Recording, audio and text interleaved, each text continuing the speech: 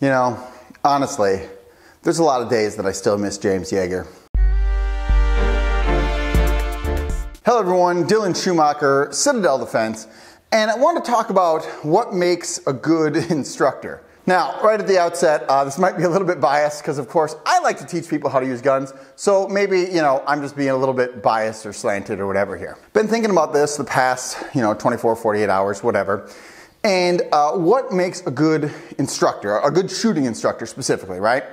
And I think it kind of boils down in my mind to two things, one of which is pretty obvious. You need to know how to shoot, right? I mean, if you can't shoot effectively, it's going to be very hard to demonstrate drills, it's going to be very hard to show them, it's going to be very hard to teach someone how to do a sport thing if you can't accomplish the very basics of that sport, right?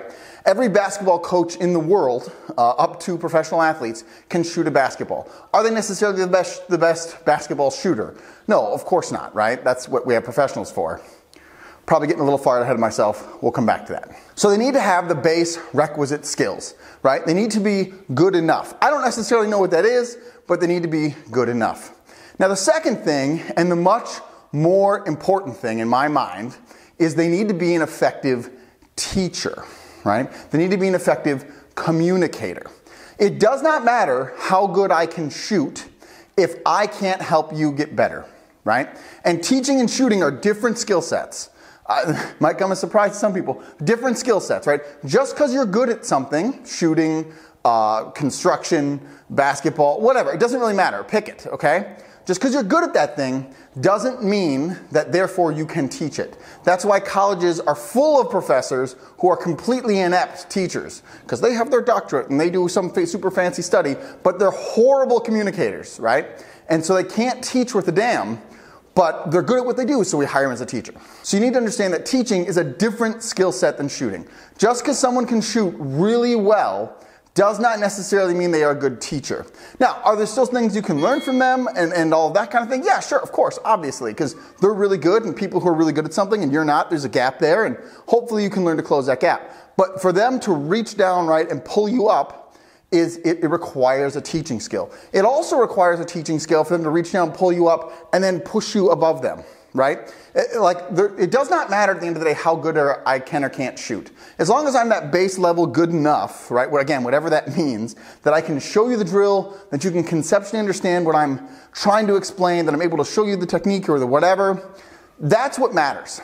And then from there, it's my job to stand there next to you, watch you do it, say, no, fix this, do that, how'd that feel? Let's talk about this. Oh my God, look at that, you did what I said, and now your group shrunk, and your speed increased, and whatever, right? Whatever it is that we're trying to work on, that's whatever that is.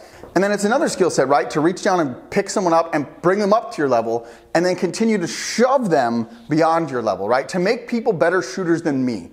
That's my goal. Again, it doesn't matter how good I can or cannot shoot.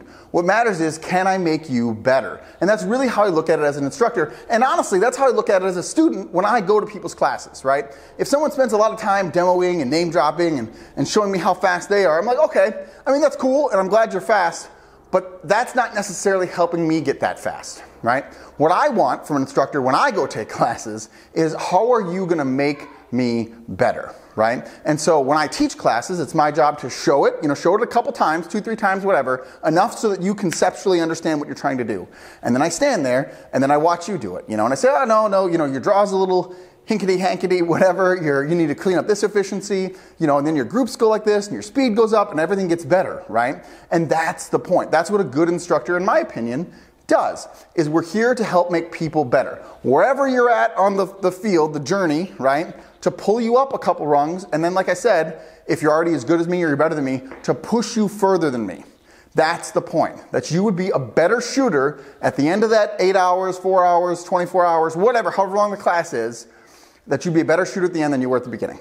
And I think that the number one skill required there is teaching or communication or instructing or however we want to phrase that. It's not my shooting ability. It's just not. This channel is a lot of me talking, because hopefully you would look at that and you would say, yes, Dylan is an effective communicator. The way he's able to communicate things clicks with my brain, I understand what he's saying, and I'm able to follow him.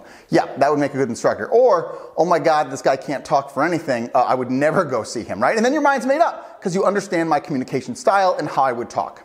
So, next time you want to go see an instructor, try to find out how they communicate, right? And if they have some socials or whatever, that's a good way to kind of check that out, right?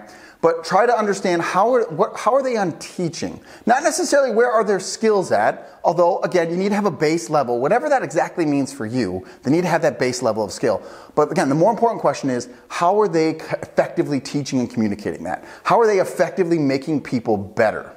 How are they able to transfer that concept over to someone? How's their coaching ability, for their ability to stand there and be like, nope, you shifted your grip a quarter of an inch, I saw that, and so that's why you threw your shot, right? Like, how are they able to do that? That is one of the most important things. And I've had really good instructors who do that very well, and I've gone to some really bad instructors who haven't done that very well and are just crappy communicators. Might be great shooters, but crappy communicators, right? And so that's what you're looking for at the end of the day. So I hope that's helpful for you in thinking about how do we evaluate these instructors and how do we evaluate who I should go spend my money on? How do we figure that out? What makes a good instructor? And I just think, again, we need to talk more and more about teaching.